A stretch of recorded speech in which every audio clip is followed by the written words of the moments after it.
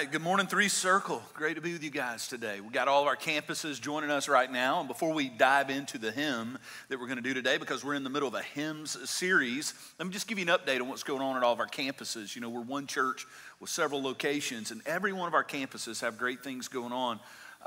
You will find that we are right now not only in the hymn series, we're also in the middle of an initiative, the Glory and Good Initiative, where we are doing some financial things together so that we can touch every single campus that we have. Every campus has needs, and it's all good things. It's good things. Our Daphne campus, there are Sundays, there are weekends where people have to sit out in the lobby to look through the door, to look into the worship center. There's that many people coming, so we've got to build new facilities there that we're excited about. At our Thomasville campus, we are reaching more people than we ever have right now, and we were recently able to purchase a building in Thomasville on the main highway there that we're about to start remodeling. We're very excited about that. In Midtown, you know, just over the past year, we were able to remodel the gym completely, and then we were able to bring on other staff members, other family ministry staff that are having a massive impact, not only on what happens on the weekends, but after school programs and et cetera. It's just been absolutely incredible. Then our Robertsdale campus, our youngest campus, if you will. Man, they're in 2 gatherings at the high school now. And just last weekend, we had one of our biggest weekends we've ever had in Robertsdale. And so we see God doing great things there. We were able to recently purchase property in Robertsdale where we will build soon. And what we're going to do is on Easter Sunday, and Robertsdale's with us right now, joining us. In Robertsdale, they're going to celebrate on Easter Sunday morning. They're going to have a sunrise gathering on their new property for the first time. How about that? It's going to be awesome. Yep.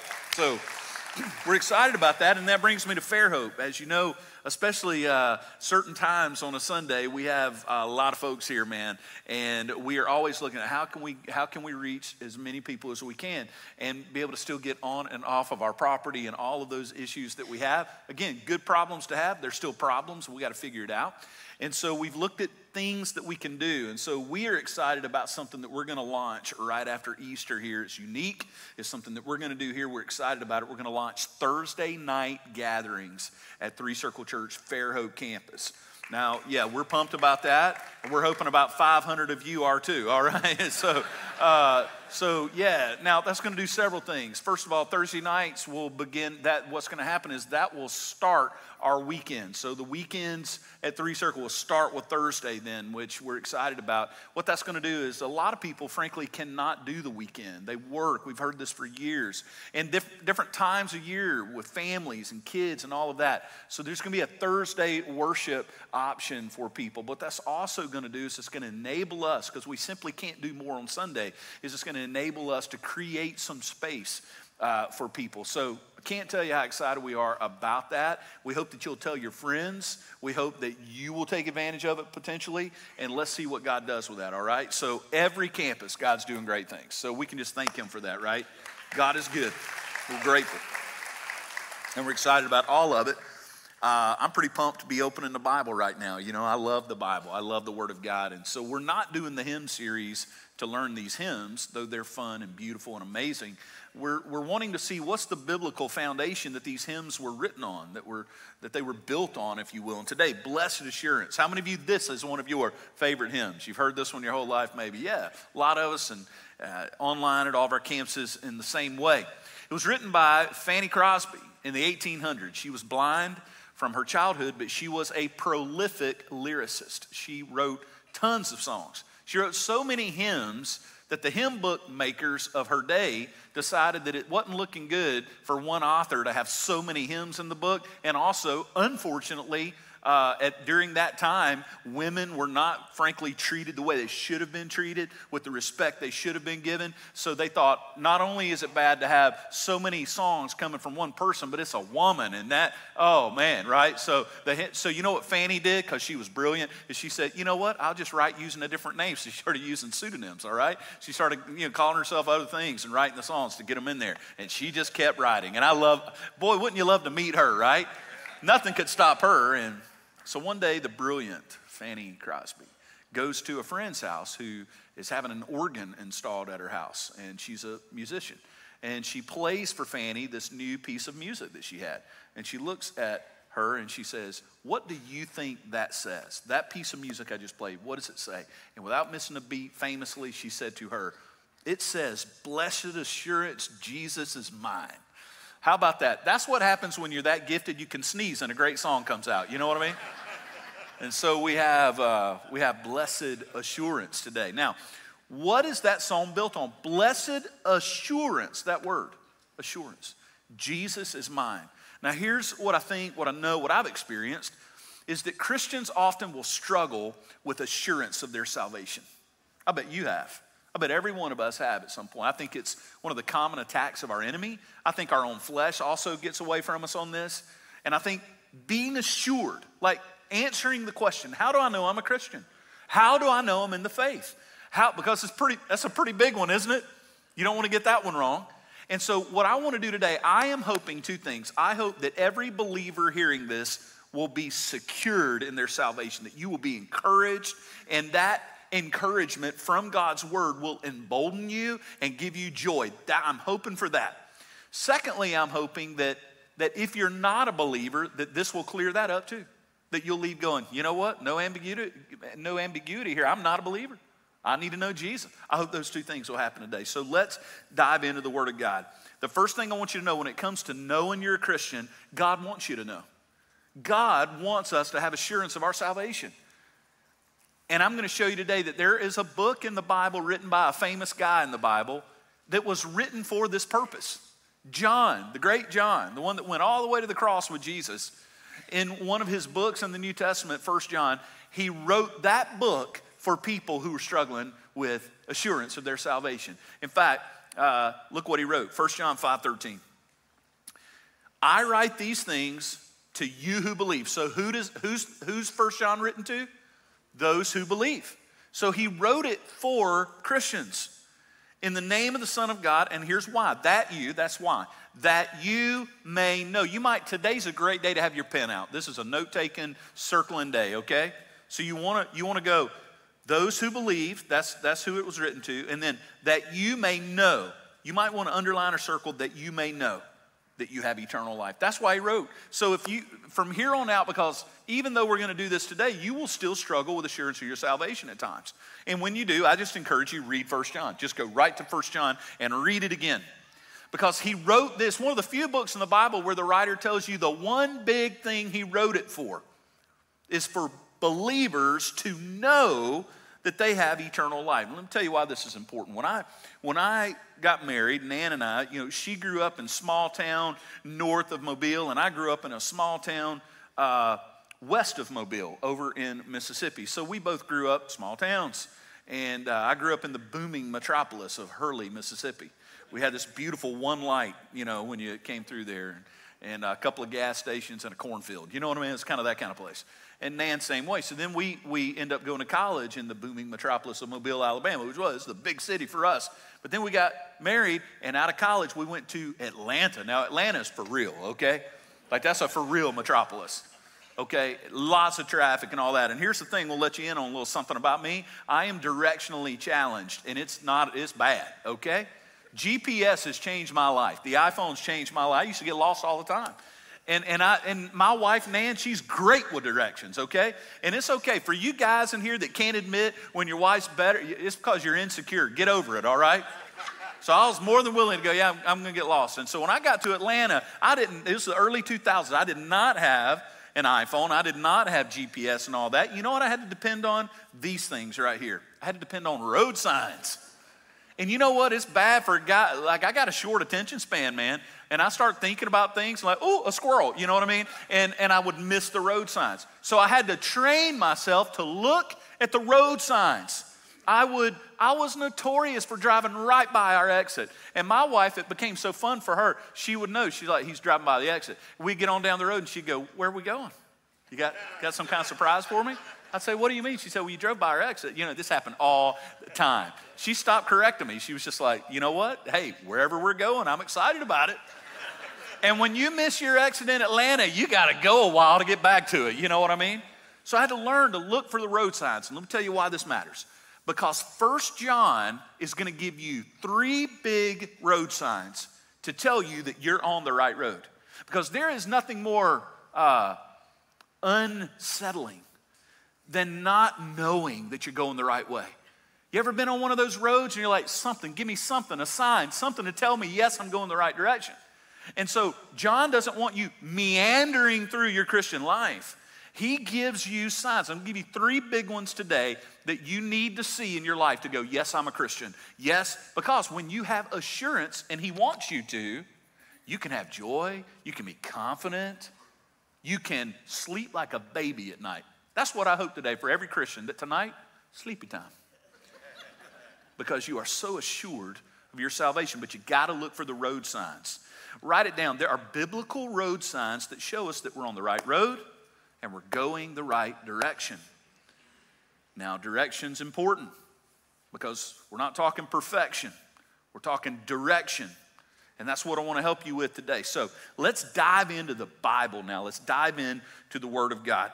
And the first road sign you're going to see, and I do believe that they work this way. By the way, this is not like many theologians have looked at 1 John. I'm pulling from years of material that I've heard others, professors, others teach. So if you're a Bible guy, you're going to end up going to 1 John and kind of break them out this way. So I'm not the first guy to look at this and see these road signs, okay? So I'm just telling you things that many years of theologians and experts and preachers have seen here. And the first one is theological. You need to see the theological roadmap. What do you believe? That's first. And I do believe that the 3 are going to work in succession, that they're going to flow into each other. And you need to see all 3 if you're a Christian.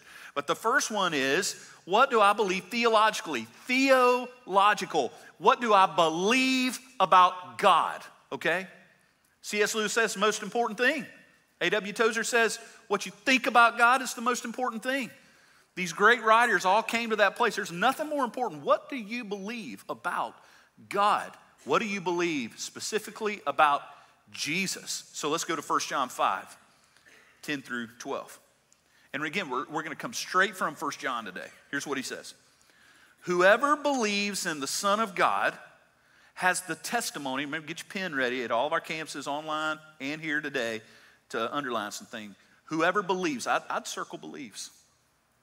Greek word idea there is pisteuo. I'll tell you what that means in a moment. Whoever believes in the Son of God has the testimony in himself. Ooh, there's a word, testimony. Back in my church growing up, we had testimony time. On Sunday nights is when they did it. Because on Sunday nights, they would take a microphone and let it be passed around the church. Let me tell you what, that's one of the most exciting times in the world when you pass a microphone around. You saw them wave it down. Bring me that microphone. Start having some church. And as a young guy, man, we knew who was a every weeker. You know what I mean? We kind of knew it was coming. Here we go. Here we go. Testimony time. What is the testimony? We know what testimony is when someone gives an account. This is what we're talking about. And the Bible says here that real Christians who believe, theologically, we believe about Jesus, the correct things that the Bible teaches us, we have a new testimony. We have that testimony that God gave us is now what we believe about Jesus. That's what it's saying. Now watch, whoever does not believe God has made him a liar. Like if you don't believe what God tells you about Jesus, then you're saying, well, he's lying. He's not telling the truth. Watch this. Because he has not believed in the testimony. What testimony? Watch this. What the Bible says about Jesus is what testimony means right there. What God has told us about Jesus is the testimony that we must believe. That God has borne concerning his Son. So who gave us the testimony? God. God bore this testimony to us. This is who he is, verse 11. And this is the testimony, that God gave us eternal life, and this life is in his Son. Whoever has the Son has life. Whoever does not have the Son does not have life. Now, what kind of life is it talking about? Remember, this is important. It's talking about spiritual life. We have physical life and spiritual life. Go back to the Garden of Eden. God said, you eat of the fruit of that tree that I told you not to eat of, and you will die. But then if you're reading your Bible, you realize, boom, they take a bite out of the fruit, and they're still standing there, and you go, well, I thought they were going to die. They did die. Immediately, they died spiritually. They continue to live physically. This is why when Jesus came, He said you have to be born to have eternal life twice. You have to be born physically, but you also have to be born, what? Spiritually, because you're born dead spiritually. You're not brought to life until Jesus brings you to life. That's what it's talking about there. If you have Jesus, then you have life, spiritual life, that he has given you. So what do we see in these verses? That this is our first big road sign we're looking at. It's theological in nature, it's what we believe. And this is what it means. We can have assurance if we believe in Jesus, but this is important, an addendum, if you will, as revealed in the Bible. Because there's lots of people that believe lots of things about Jesus.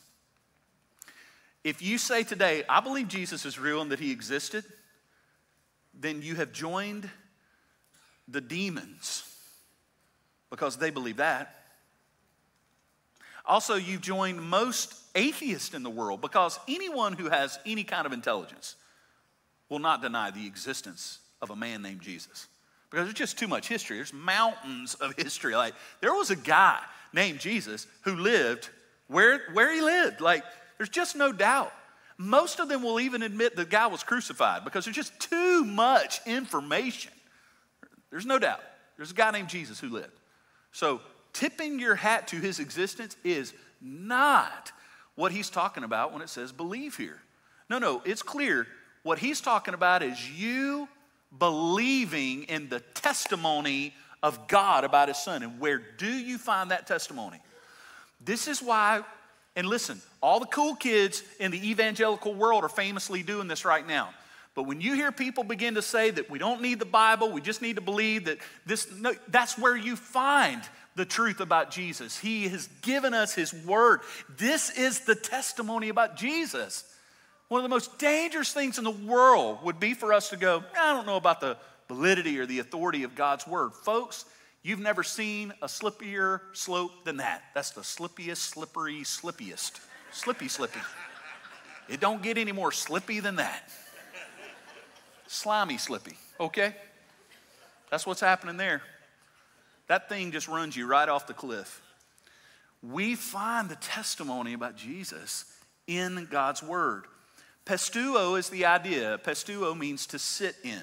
That's what kind of belief. It's not a tipping of your hat to existence. It's, I believe what God has said about Jesus and I will now sit in it, meaning it holds my life. I so hang my life on what God has said about Jesus that if it fails, I'm a fool. That's what Paul said. Paul's like, I have put everything to the middle of the table on Jesus, so much so I am a fool. I am wretched. The whole world should pity me if it's not true. But then he quickly says, oh, but it is true. It is true. And that's why I'm hanging my hat on the hook of Jesus. That's why the door hinge of my life is swinging on Jesus. It's why everything we talk about is Jesus. Because we believe, watch, the testimony about him. That means the chairs you're sitting in right now, you trusted the weight of your body to the chair. And just for fun, we've got a couple that will collapse at any moment. You don't know which one it is. We did this in Robertsdale for you guys, Midtown, I'm just kidding. We would never do something like that. I would, but our staff won't let me. But when you came in, you looked at that chair and you said, I'm going to trust my weight of my physical body to this chair to hold me up. And real Christians have said, I'm going to trust the spiritual weight of my life on the spiritual truth of Jesus and who he is. I got everything I got on that.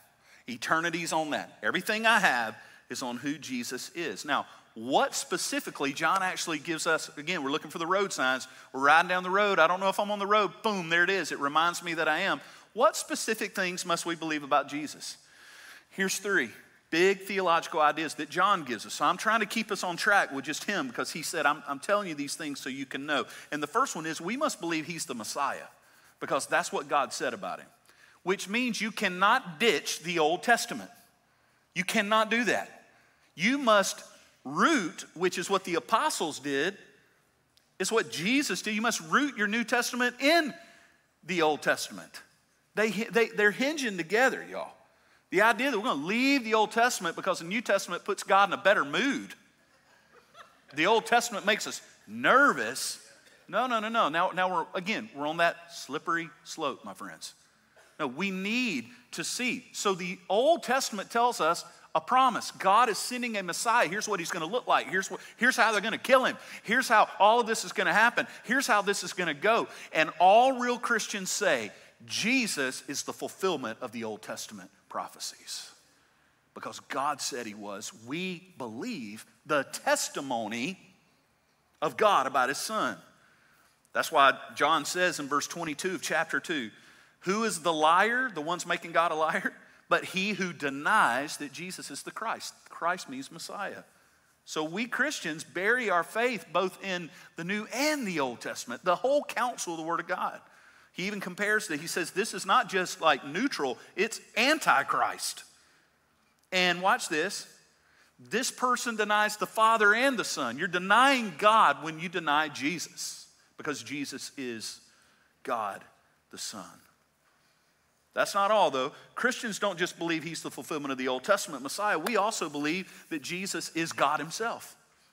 Believers, you should see that road sign. We're just talking about what you believe about him. Do you believe that he's God? Because if you believe God created Jesus on Christmas, with O Holy Night being sung in the background, then that's not Christianity. It's something else. Jesus became a human at the incarnation in Bethlehem, but he had always been God, the Son. He was the eternal Son of God who became a man. He did not stop being God. He did not simply cut himself in half and become part man, part God. No, we believe that he is fully God, fully divine. We'll go back to our verses in the original passage, 1 John 5:10. Look what it says. It says, whoever believes in the Son of God, capital S, deity. We believe as Christians that Jesus is God. By the way, one of the reasons, and it's real hard to justify this, like you can't believe Jesus was a good man and not believe he was God. I believe that. Let me tell you why. Because he said all the time he was God. C.S. Lewis pointed this out. He's a pretty smart guy. C.S. Lewis would forget more during his morning tea than I learned in a lifetime, all right? But I'm the guy you're stuck with up here, okay? So I'll just quote C.S. Lewis for you. But C.S. Lewis said, you just got some choices about Jesus. You can't just blow him off. He's either crazy, because the only crazy guy talks like that, or he wasn't crazy, like he was fully in his mind. That makes him a horrific deceiver and liar. That makes him an arrogant liar. Or he did it all normal and his followers made it all up. Maybe his disciples made the whole story up. And that doesn't explain how they all went to horrific deaths for him. Who would do that for a lie they made up? I mean, I might make up a story. You come at me with the torch and the nails and the whips and the lions, and I'm like, I was kidding. It was a joke. They didn't do that. No, they were bold. Peter looked at the same bunch that he was scared to death of earlier, and he looked at them after seeing the resurrected Christ, and he's like, do whatever you want. Do whatever you want to me, but I'll tell you this, you put me back out in the street, and I'll be preaching this gospel again, and the only way you'll stop me is to kill me, because I saw him dead and then alive. Right? So, they believed it. The Son of God, that testimony. But Christians don't just believe that Jesus is fully God. This is what we must believe. It's a road sign, right? He's also fully human. We believe he's the God-man. Not half God, half man, fully human. And John points out this is a major road sign. You've taken a wrong road if you start either believing that he's not God, he's only man, but also if you believe he's not man and only God. Well, you don't have Jesus anymore, not the Jesus of the Bible. In fact, he points it out in 1 John 4:2. He says, by this, so he keeps giving you road sign. Here's another road sign. By this you know. You might want to circle that. Oh, here's another one. When he says that, go, oop, there's another road sign. Those things I was looking for in Atlanta all the time. By this you know the Spirit of God. Every spirit that confesses that Jesus Christ has come in the flesh is from God. So John's piecing together a roadmap for you So that when you're driving down the road and you start doubting and you go, I don't know, man. Am I really? You go, oh, well, I believe that. I believe the testimony about Jesus, that he's the Messiah. Absolutely. When I read the Old Testament, well, that's Jesus, and that's Jesus, and that's Jesus. Okay. And you know what? I believe that. I believe that he's God. I don't believe Jesus is just a man. Like, I believe everything in me. I know he is God. And then I also know he was a real human. I know that. I believe that. I believe he's the God-man. Then guess what? Sleep like a baby. Assurance. Because you're on that road. You don't believe that stuff without the Holy Spirit bringing you there. You didn't just come up with that on your own. Because, by the way, that's a crazy story to believe, isn't it? Crucified, people that got crucified didn't go walking around after that. You don't lay in a tomb for 3 days and be alive. We believe that stuff. We believe the testimony, and that testimony is in us. But it's not just theological, it's also moral. And these, they move in succession. They come into one another. It's a sequence here. Moral. And this is how you behave and how you live. We can have assurance if we begin to see changes in our behavior and our daily life. So as you're riding down the road of your life and faith, you go, okay, I see the theological road signs, but then the next one that will always be there. And he's going to tell you, it's not an option. These are not optional. These road signs, if you don't see them, you're not on the road. You don't see all of them. And it's moral. Am I changing? Now, this is important. Direction, not perfection. Moments will happen in your life where you sin against God. They will happen because you're human. But there will be new patterns. Get your pen out. Here we go. 1 John 3, 6 through 9. No one who abides in him, circle this, keeps on sinning. Don't fool yourself. But he's not talking about moments. He's going to give you a word in a minute to help you here. He's talking about patterns. Look, no one who, there it is again, who keeps on sinning, circle it, has either seen him or known him. So this is huge what he's saying. Verse 7, he warns you, little children. So I love how he talks to us. He was an old guy at this point, and I love how he's like patting us on the head. Oh, little 50-year-old children, 40-year-old. Isn't it great? Little children. Let no one deceive you. Whoever, and here's the word, practices, circle it. Now he's explaining to you, because when you hear who keeps on sinning, we all go, I have. He's not talking about your bad moments. He's talking about your practices, your patterns. Whoever practices righteousness is righteousness as he is right. So there's new patterns that happen for a Christian. But watch this, verse 8, but whoever makes a practice of sinning, there it is. If your pattern is sinning, if your default mode is sinning, you're of the devil. I love how he doesn't mince words. He doesn't say, you're lost. He's like, you're of the devil. Maybe I should start preaching that way. We'll have lots of room at 3Circle then. For the devil has been sinning from the beginning. The reason the Son of God appeared was to destroy the works of the devil. No one born of God makes, here it is again, it's a pattern, a practice of sinning. For God, watch, for God's seed, if you're a Christian, abides in you, the testimony, he cannot, I love that word, he cannot keep on sinning because he's been born of God. In other words, if you're a real Christian, you will have bad moments, but you will have a new pattern. And that pattern will be clear. It'll be clear. And so he doesn't want this to confuse you. Look, practice, that word means pattern. And patterns are more important than moments. Now, this is not to give you permission. This is not easy grace. This is not permission to sin. It is an acknowledgement, though, that we do and will because we're fighting the flesh, right? So we humbly, though, begin to look for the road sign. Here's the question. What is the overall pattern of my life, and has that changed? Now, if you believe theologically these things about Jesus, the Bible says you cannot keep on practicing sin.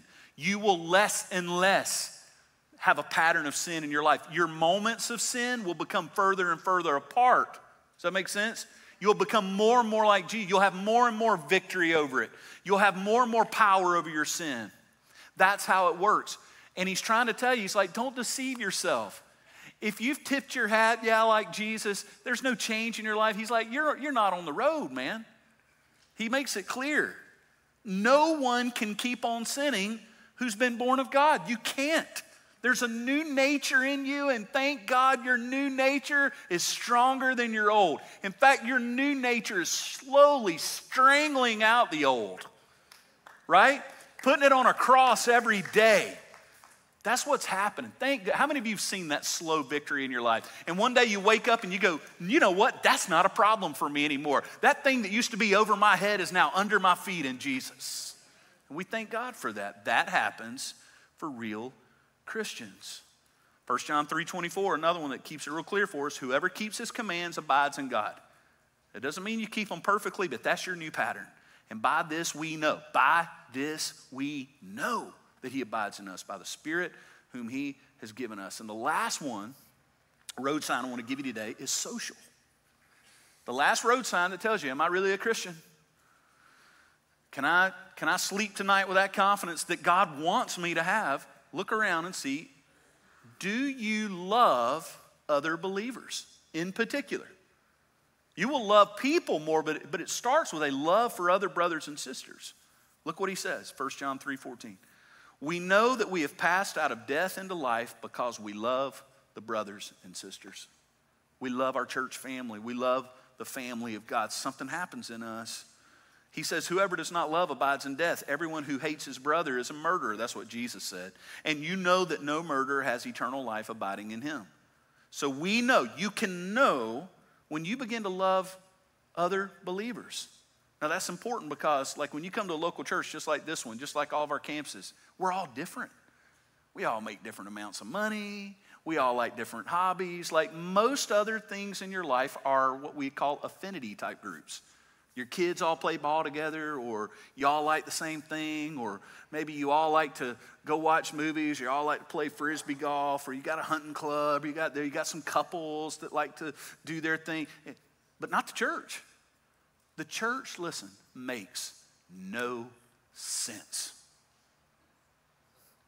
That's why it's so miraculous that God just saves, and builds his family. We're from different backgrounds and races. And then what happens is we begin to love each other. Like, have you ever met someone and you just know and you're like, you're a Christian, aren't you? You weirdo. I am too. Boy, we're weird, aren't we? You just feel it, you sense it. You just sense it. And you immediately are like, man, you don't even know their name. You ever had that happen? I've gone to doctors before and the person at the counter, and I start talking to them, we realize we're brothers, aren't we? We're brother and sister, aren't we? Yep. Where do you go to church? Start talking about Jesus, and you're just like, I don't know you, but I love you. I don't know you, but man, because the cross is a connection that we all share that's really greater than anything, isn't it? And so John says that's a road sign. It's one of the final ones. Do we love one another? We can have assurance if we have love and affection for other believers. We can. He goes on in 1 John 4:20-21, the last passage we'll look at. If anyone says, I love God but hates his brother, he's a liar. Now, John was known as the loving apostle, and he's still bringing the heat. That sounds like something Paul or Peter would say, but John's like, no, you're not for real. He says, he who does not love his brother whom he has seen cannot love God who he has not seen. And the commandment we have from him, Jesus, whoever loves God must also love his brothers, his sisters. My hope is today, I got to trust in the power of the word. I hope if you're a Christian that you see these road signs. But if you don't, I'm begging you, don't deceive yourself. Give your life to Jesus, this Jesus, the Jesus of the Bible, so that you see the road signs. But if you see those road signs, take joy. Have confidence. You don't even have to be afraid of death because you see those road signs. Just enjoy the ride. You're on the right road. And pursue them. This is what they look like. Remember, in Atlanta, I looked for them everywhere. Can you see the road signs of the Christian faith in your life? They're there if you're really a Christian. They're there. Celebrate them. If you don't see them, repent and believe upon Jesus. Let me pray for you today. Jesus, thank you for your word, your grace. Thank you for wanting us to have assurance. You don't want us to be insecure. And I pray that we would have it today in you. In Jesus' name.